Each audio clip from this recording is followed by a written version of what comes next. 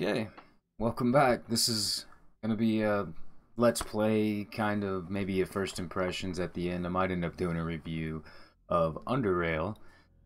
Uh, this one's gonna be a little short because, first of all, the audio likes to decide what it wants to be. I mean, we have music on 0 right now, but for some reason, I don't know, it likes to change its mind.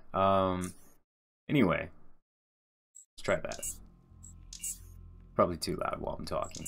So back to this. I wanted to test out this camera and the green screen I've got, and I figured this would be the best opportunity to do it.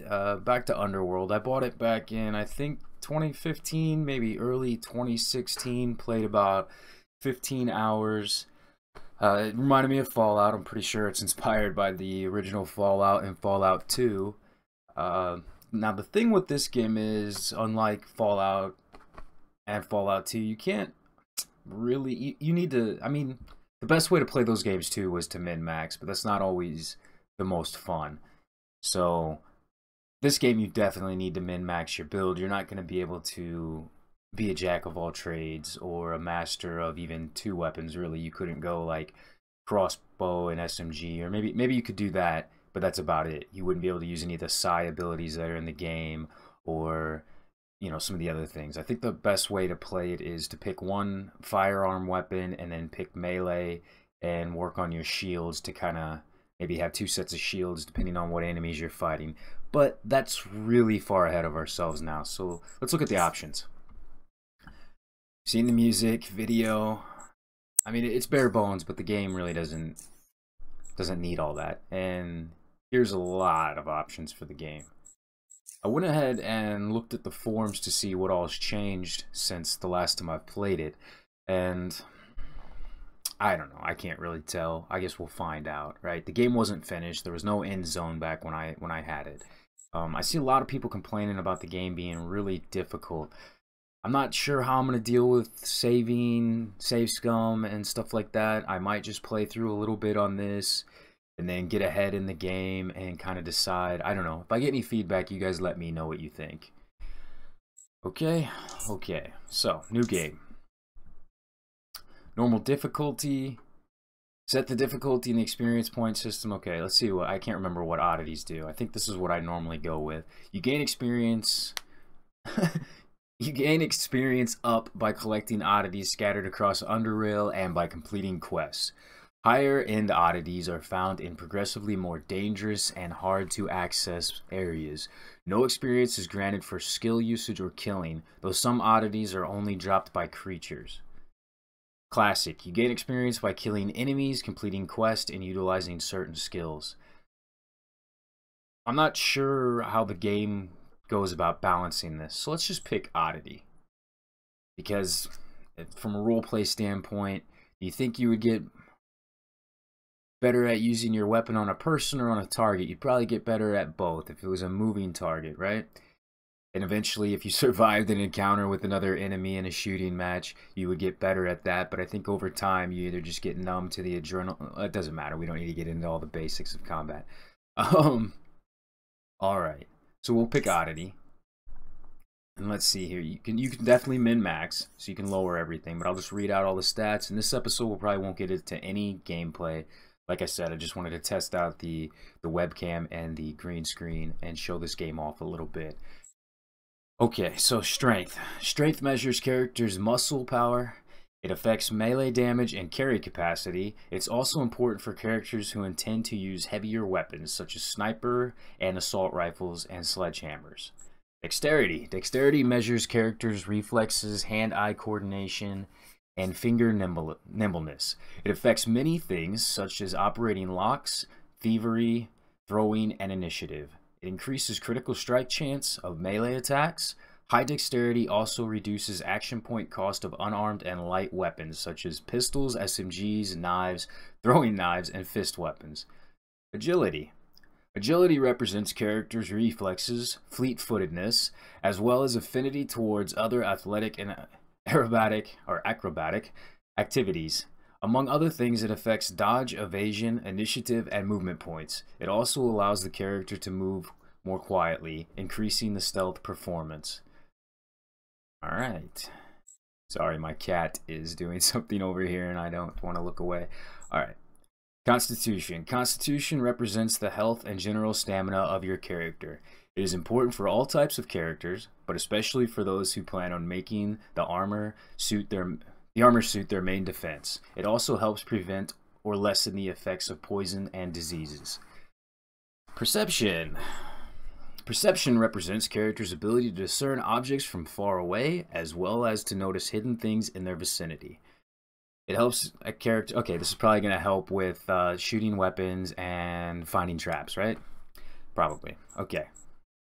Will. Will measures characters' mental determination to see to his actions regardless of various mental difficulties such as pain. Okay.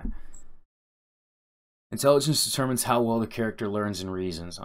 So I want to see something here. I can't remember what the max is. Probably 10. Okay, so 10 is the max. 5 should be the average. Okay. Now, I'm going to put a cut in here so I can read back over these, and when I decide to pick them, I'll cut back in. Alright? Hang tight. Okay, so that's real quick and easy. This guy's points are not set up for min-max, so we're probably going to get absolutely smoked. Maximus is the name of a pet I had. He was a lab chow mix who died. He made it to 18 years. I was going to put that in the name, but it won't let me put numbers in the name. Let's pick out a portrait. Have any normal looking dudes? Wish we could just hit random here, right? That'd be nice. Oh, we're not a scientist. How about somebody with a full mask on so we don't need to know their gender cut? There we go. Skills. I don't remember how all this works, so I'll read through it. You know what? That's going to be pretty dang boring. We can read through the important ones. I'll go through. If you remember Fallout, looks like it's very similar. I can't actually remember. It's probably been a year since I played this. But I'll cut again here, and I'm not going to bore you with needless information at this point. If you want to know more, ask, and I'll make a separate video just on this. Okay, so you only get 120 points here. What I did is I just went with skills, basically, that go with our base stats. So strength or dexterity. Dexterity here for melee. It might actually end up making me drop my strength down to 5 and putting those points elsewhere, since I can just use dexterity for this melee. That'll help us out, actually. I know this is going to kill our carrying capacity, but if we're already using dexterity for melee, this is going to help with some of the other things that we have. Now it's just to determine whether we want to use dexterity or agility for this. Okay, so here's how we have the points set up. I'm going to just leave it like this, since we've got a decent perception. I'm going to put it here. Our melee, we could probably reduce strength or dexterity and pick one or the other, and that's probably what we're supposed to do here. I'm not going to, just to see how balanced the game is around not min-maxing. I want to see if there's any validity at all, the complaining on the forums. Okay, but here's what we went with. We're going to need to end up crafting some of our own stuff. I'm pretty sure mechanics is for like the steel armors, and electronics is going to be for like your personal shield, things like that. So here we go. And then now we've just got feats, and that's it. And then we'll be in the game, I promise.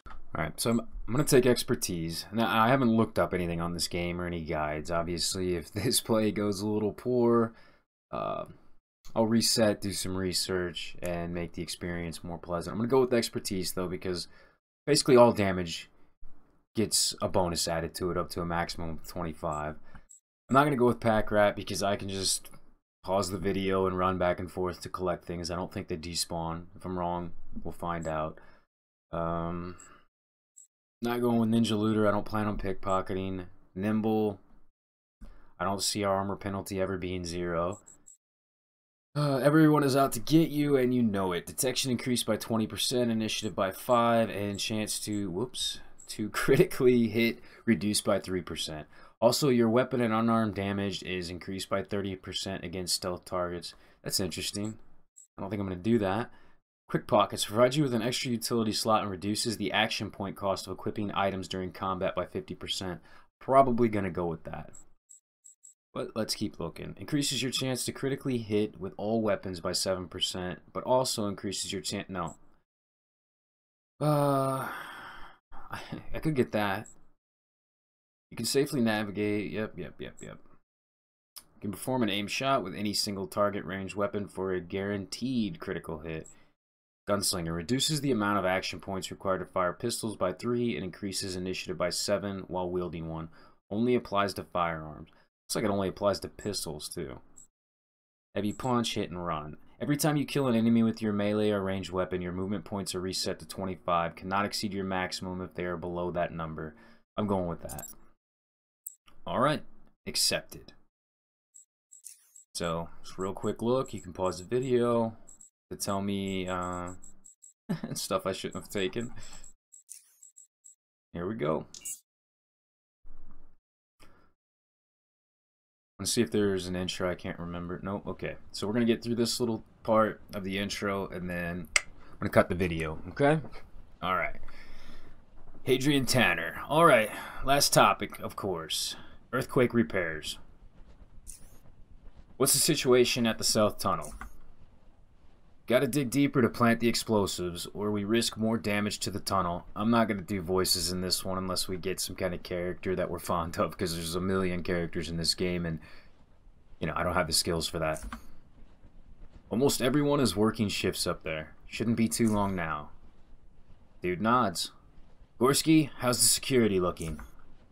Got one man at the cave exit, and that's enough as far as I'm concerned. Automated security is strong there, and as long as we know the crossroad and the cove are clear, no one can sneak up on us. Also, got one man at the underpassages, and he's been ordered not to open the gate no matter what. The last thing we need right now are those bloody lurkers sneaking up on us. I don't remember what a lurker is in this. Might be a rat thing. Like a mutated rat. We'll see. Everyone else is up at the platform securing workers and tunnels. Good. If no one has anything else to add, that will conclude this council meeting. Actually, just one more thing. In case you weren't informed already, I admitted a new citizen to the station. Yay! That Maximus fellow? Yes, I think he will be a good addition to the station. He and Vincel are still at the range, but that should be done any moment now, I believe. You put too much trust in your test, Tanner. All I care about is how he handles live action, not how many points he got. Well, we'll find out soon enough. Best put him to work immediately. We need all hands on tech right now. Indeed, that is all. Vera, Gorski, nods. He didn't say it. I think we're wearing the same mask, that's why he admitted us. He likes us. Sounds really loud. An unexpected yawn interrupts Vincel. He instinctively raises his left hand to cover his mouth, forgetting that he is wearing a respirator. A tiny smile creeps up on your face due to this very fact. Yet you understand that after so many hours of testing, these kinds of lapses tend to sneak up on people. Phew, that was loud. He soon continues. Cool. I guess this is like a continuing from whatever they were doing before we got here. Excuse me. All in all, Maximus, as far as I'm concerned, we're done here. I've got a few other things to do, but unless you'd like to have another go at the testing range, you have no reason to stay here any longer. As a matter of fact, I'd like to give it one more try. I never had access to a range like this before, so why not make the most of it while I'm here? Start the tutorial or skip the tutorial? Well, what I'm going to do instead is in the video here, and you take it easy.